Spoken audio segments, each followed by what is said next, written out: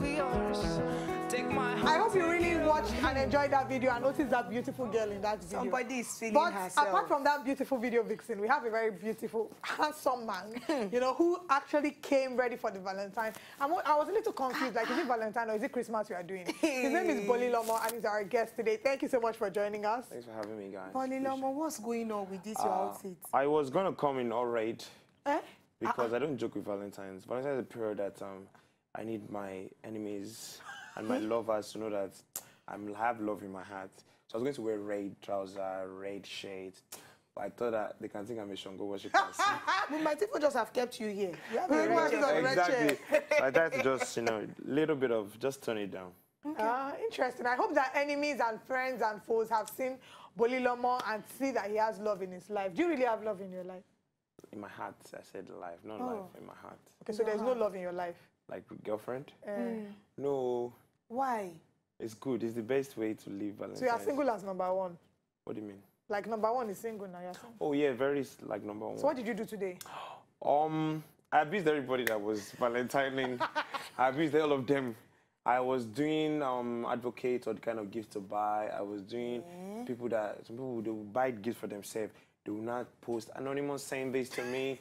I abused all of them. And I abused people that were abusing people that, to give somebody Twix and Bounty as Valentine's chocolate. So all I'm just doing is just abusing them, but I did not collect anything. Okay. So now, speaking of gifts, have you ever gotten boxers and singlets before? No, absolutely not. But I've gotten, I think the worst Valentine, this is why I don't really do Valentine, because I've gotten clipper. But clipper is not a bad gift. It's not bad. No, I save it. Why are you buying me clipper? For your hair and your beard. No, clipper and cutting board. Oh, that is the worst gift. I know if I see that girl now. Beyond what you have gotten, what have you given? Oh, wow. Yes. I don't joke with Valentine. I can see the way I'm dressing. So what have you given? Undies. Okay. Who is this guy? Melissa, please come and take him out of our set. What is all this? No. But I haven't given a lot of gifts, but I think that I give decent gifts. It has to be what I think they told me that they like, maybe clothes or like jewelry. All right. Okay, so do you think Valentine should only just be between a man and a woman? No, it could be between everybody. Okay. But it's a thing of it has turned to a thing of man and woman, or man and men and women. I don't know how this word is pronounced, but I think it's either Galentine or Jalentine. But it was, you know, it evolved from women. There was a film back in the day. So basically, it's the 13th of February, where single ladies celebrate themselves, celebrate their friends and sisterhood. Right. And there's also Single Awareness Day, which is 15th of February. Tomorrow. So it's going to be your day of celebration. So it's not today for us? No, it's tomorrow. No problem, good. Tomorrow. What's the color for that one? So I'm ready. I didn't really know so much you what the didn't color check it. is. You know, I Okay. didn't really know so much. Okay. Bollylomo, you are a comedian. Basically, you make fun of people. You create content. And you've gone on Instagram now to abuse everybody that is doing Valentine because you don't have a Val. Has there ever been a time where you did content all in the, you know, in the spirit of humor? Like it was funny, you wanted to make people laugh, but you went down the wrong way and people came for your neck? Absolutely.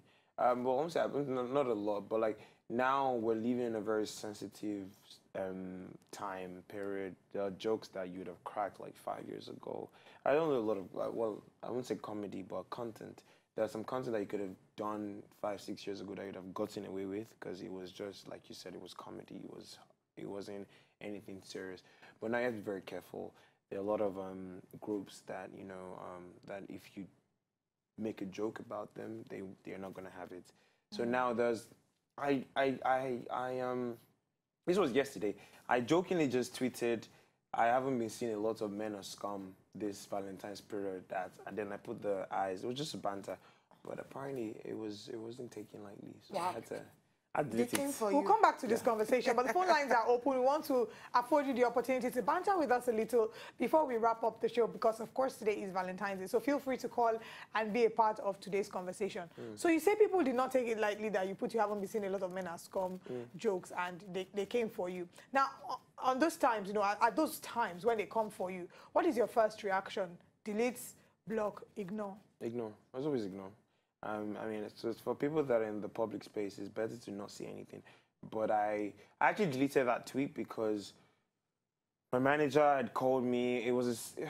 I think that nowadays, normally men are scum is like, is a jokingly thing for men are not like your boyfriend is a bad person or you're dating a bad person. But now I think men are scum has generalized into something much more stronger. It's for female empowerment, they say, for men that are just horrid, or to just say that men are horrid in the light of feminism. So for that reason, apparently I was treading down a thin line. It's not just even men as scum. There's men as scum, there's women as scum. I don't think it's really about the female empowerment. No, well, I think it's just because some people have had bad experiences with the opposite sex. So when you've had a few bad experiences, you just say men are scum. Oh, no, which so, sometimes is a fallacy of hasty generalization because men are really not scum. Yeah, I mean, I'm on Twitter a lot, so I see these things. I don't pay attention to it, but on Twitter, there's the men are scum trend. Okay. That it's not a, they don't say it's as, they just say all men are scum. And then a lot of guys argued with them that why are men scum, but they're now saying that this is the tag in order to point out that men have been, what's it called, making women less empowered, blah, blah, blah. So I'd had to learn, because I didn't want to delete it. I didn't come at it from any point of malice or any point of disrespect. It was jokes, like people that would normally tweet, oh, my boyfriend is a horrible person. I started saying, oh, my boyfriend is so sweet, I love this man. So I just jokingly said that. But when my manager said to me, you know, like, okay, be careful. So I had to take that down. No, I think I totally understand where you're coming from, because today actually on the show and church had people calling. We had people who were calling and saying their husbands were already calling them, telling them it's time to meet them up for dinner. And then we had this lady who actually called and was crying on the phone saying her husband had abandoned her for 3 days before Valentine, with the children, oh my God, and he wasn't anywhere to be found. So, you know, it's a lot for people. But for me, I would always like it. If you want to say you had a bad experience with a man, call his name. Maybe Ike Chuku living in number 7, Bajubo Street is scum. I'm very careful with this kind of topics, but yeah, I do want to agree with that. I think it's just fair that the person that hurted your feeling, tag him. You say hurted. What is wrong with you? It's true. Just take it there. If you're watching and you know the person you're with did not hurted, yeah, that is hurt your feelings. That's what we're trying to say. But I'm using his words, hurted your feelings. And you want to give a shout out to your loved one, would be allowing you calling and do that for just a few minutes. Just calling, you know, give them a special Valentine's Day shout out. And who knows, those of you who want to propose, this just might be your opportunity to do just that. Bollylomo, what are your plans for 2019? Of course, people usually go into the new year saying, these are some of the goals I want to achieve. Are there areas of the industry you look towards exploring? A lot of time, people call me a comedian. I don't do stand-up comedy. I have a comical vibe, you know, a lot of my contents are comical. But my general strong points are hosting and acting. And I did a lot of hosting last year, towards the end of the year. So this year, I'm trying to focus more on acting. I was in acting school, so I didn't take a lot of roles. I think the last role I took was in Danny's Lagos Big Boy. But after that, I didn't really act for a bit. So now, this year, is going to be more acting and a bit more hosting. So let's just see, look out for more films and TV shows. Okay, so speaking of acting, tell us about the invention of Dr. B.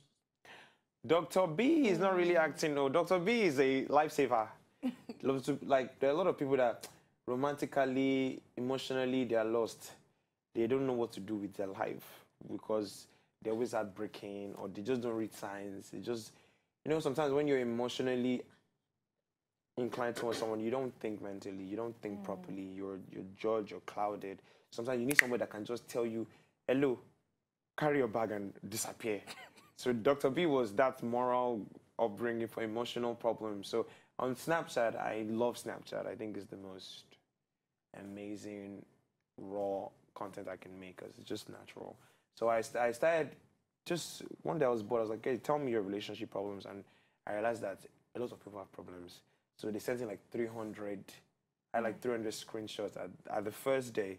So I started handling it and I didn't know them. I didn't know them before. I didn't know their like the relation. I just read the thing and gave a very logical reply. And it turned out that I was right half of the time when they did what I said. Most of the time I was right. Most of the time they just weren't looking at it in the way that they should have been. So I started Dr. B that way, and yeah, it's been good. But hasn't there been questions concerning you not being a marriage or relationship counselor per se, and then you're doing what you're doing? That's the business, because listen, I don't need certificates to tell you that between A and B, one is A and one is B. I don't say it based. I always tell them, this is not like where we pay. Oh God. Advise that you go and then say it's Bollylomo that said it. I'm looking at it in context. Your boyfriend ran away on the 13th of February and then came back on the 16th. You are small chops. You are definitely small chops. You see what I said when I shared my experience in life at the start of the show? Like, and then because of love, you can think, you can want to say to yourself that, oh, he's busy. He was walking. He was on the PH. He's having oil. It's a lie. You want samosa. Like, you have to agree that. A little bit of pop-off. Yes, something like, you're not even chicken. Just samosa. Where we pay Winkle on the side. Because obviously he's going to come back on the 6th and say, oh, boo, run away. Carry your bags. Did you get like, and it's that kind of advice because you want to, sometimes when you like someone, you want to defend them. Your subconscious wants to defend them. And sometimes you can't really, see the situation from a logical angle. Exactly, because the emotions are involved. You need somebody who can see from the outside. Yeah, and the way I say it is very bang on, straightforward. I don't mince my words. I want you to know that. But I think that you are being extremely very silly. I will tell you that you are so, silly. Bollylomo, can it be somebody is like watching this thing and feel that you have a relationship problem in this life? Call me. And he wants your help and your assistance. Yes. How will he be able to reach you? Bollylomo on Snapchat is Bollylomo. Twitter is Bollylomo. Instagram is Bollylomo. But for Dr. B, it's mostly on Snapchat, so you have to add me on Snapchat. What does Bollylomo mean? It means it's a Spanish word actually. Yeah, that's the story I tell. It means class. Really? No, I'm lying. Okay, I think it's time to end the show, really. Are you going to tell us what Bollylomo means before we wrap up? Bolly is from my first name, Bollylomo, but they couldn't pronounce it when I used to live outside the country, so it turned to Bolly. And then Lomo is like Bollylomo. Lomo is the kid, Bolly is Lomo.